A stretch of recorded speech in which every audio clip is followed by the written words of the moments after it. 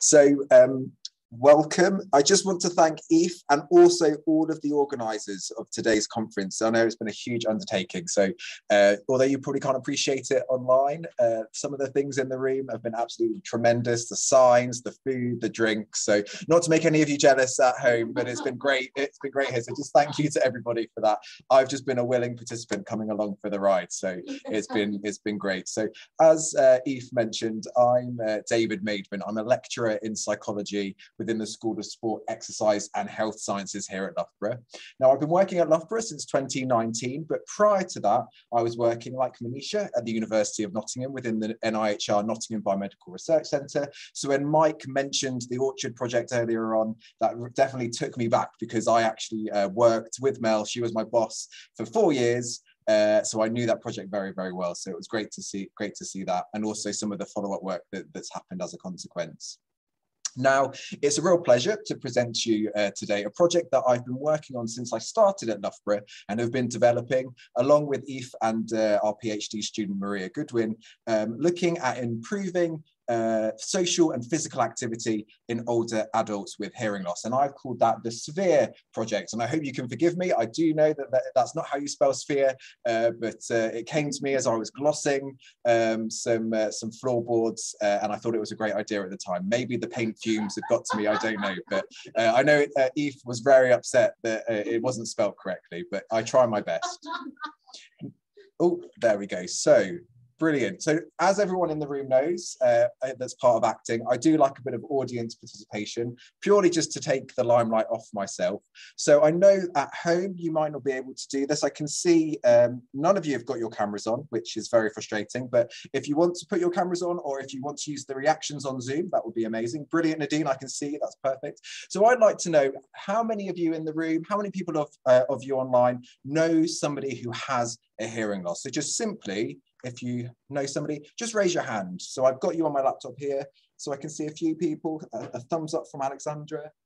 Pretty much the majority of the people here, maybe one or two not. Excellent, brilliant. So you can lower your hands, that's perfect. Thank you, everybody. So quite a few people then. Now, this doesn't actually surprise me, because actually disabling hearing loss affects quite a large proportion of the global population. So it's estimated, the World Health Organization estimates that around 466 million people globally are affected by disabling hearing loss. And due to our aging global population, this is expected to rise to 900 million by 2050. So let's just put that into perspective. So within the UK, hearing loss roughly affects 1 in 5 individuals. So it's highly likely that we all know somebody who has a hearing loss, whether they're willing to admit it or not. And second question then, moving on, I'd like to know if you know, and if you've read the abstract online, I annoyingly told you the answer, so this is a good test to see if you've looked at our web pages. I wanted to ask whether, compared to older adults that don't have a hearing loss, older adults with hearing loss are what in terms of being less physically active? So if you think they're 10% less physically active, I want you to raise your hand, and I'll just get my camera up so I can see everybody on Zoom on my laptop. Any advances on 10%? Oh, there we go, going to widescreen. How about 20%? So are older adults with their hearing loss 20% less active? 40%? And how about 80%? Okay, so around 40 to 80. So well done for all of you that said 40%. You read our web pages before coming today. That's excellent. It was in the abstract. Annoyingly, I put it in there. So that's right. So as you can see here, the older adults who have a hearing loss are actually 40% less physically active than those that don't. Now, what does that actually mean? Why is that important? And why is it something that I'm particularly interested in? Why have I connected this? So in terms of reduced physical activity, what this means is that a recent study showed that actually older adults who don't have a hearing loss actually engage in 30 minutes less physical activity than their non-hearing impaired counterparts. Now, this actually is rather problematic because studies have shown this can result in accelerated aging, so up to 10 years of accelerated aging, and therefore individuals with hearing loss are more likely to become frail at a much earlier age. Now, in addition, this also places them at an increased risk of developing more life-threatening health conditions, which include cardiovascular disease, diabetes, and dementia, as Eve mentioned earlier. So depending on the amount of hearing loss that you have, mild, moderate, or severe, you're at, I think, a 2, 3, and 5-fold risk of developing dementia. Now, what previous research has shown, and something that we're interested in developing, is that web-based physical activity programs can actually be shown to be effective at improving physical activity in healthy older adults. And these are specifically community-dwelling healthy older adults. Now, critically, unfortunately, no web-based physical activity programs have been specifically designed for the complex healthcare needs of older adults with hearing loss. And the reason that I say they've got complex healthcare needs is because not only do they have communication and listening difficulties, which obviously makes taking part in some of these activities difficult, but they also have a number of other comorbidities. So as I mentioned, cardiovascular disease, diabetes. They're often prone to falls because of the link with their vestibular system in hearing, and also dizziness and so forth. So really, we need to address this gap, and this is what I'm going to introduce to you now. So how do we think that we might look into to addressing this? So this is our solution, and I'm going to be proposing a digital home fitness platform. Now, this can consist of online exercise classes that demonstrate and coach older adults with hearing loss how to take part in suitable physical activities for their abilities.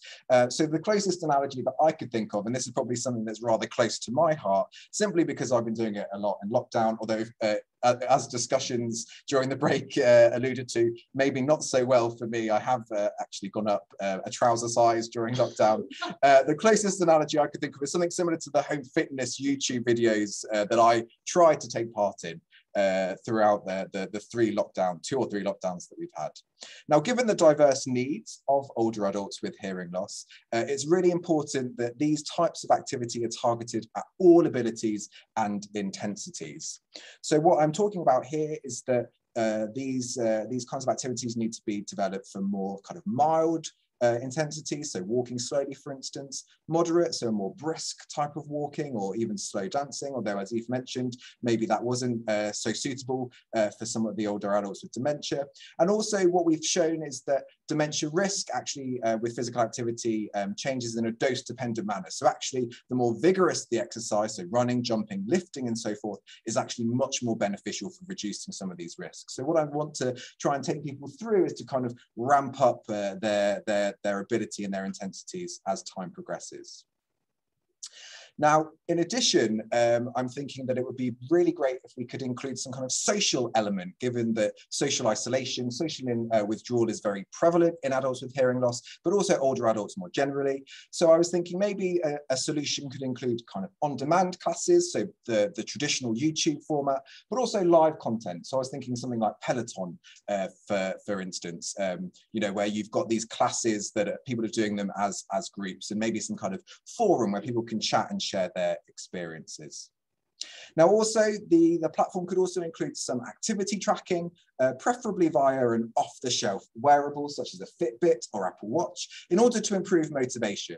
Now, what is very interesting and what some of you might not be aware of is actually hearing aids themselves can actually track activity such as step counting, for instance. So it could even be linked to a hearing aid that has that capability. And actually, before you think that those types of devices are very expensive, they are freely available currently within the NHS, within some departments as well.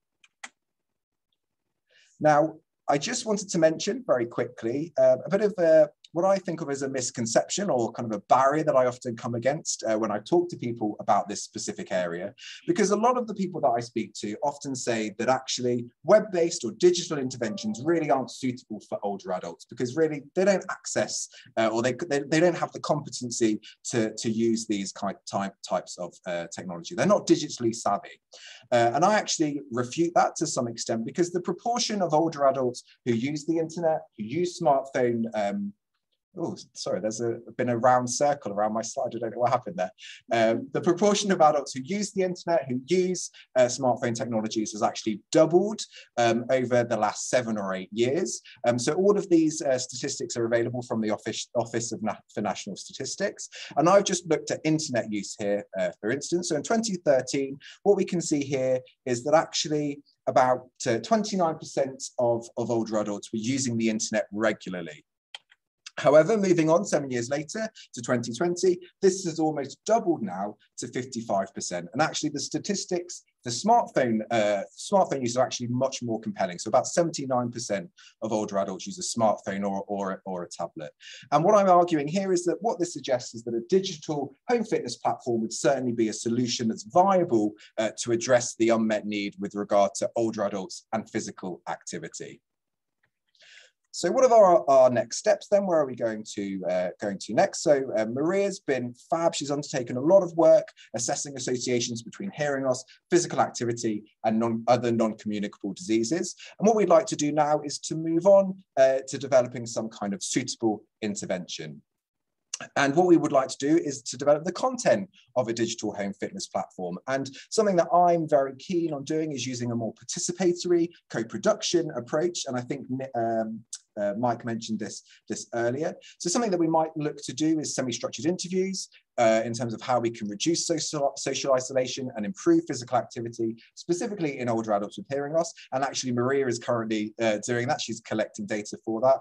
And then that would then be followed by co-design workshops with the target population, with end users and other key stakeholders such as charities, manufacturers of hearing products, in order to identify what the unmet needs are and how these could be best addressed. This would then be followed by iterative usability testing to make sure that some kind of platform is usable, and then followed by a full-scale evaluation of its effectiveness. So following best practice recommendations by our research councils in the UK. Now, finally, I just wanted to thank the team who have been integral in developing this area. So we've got Maria.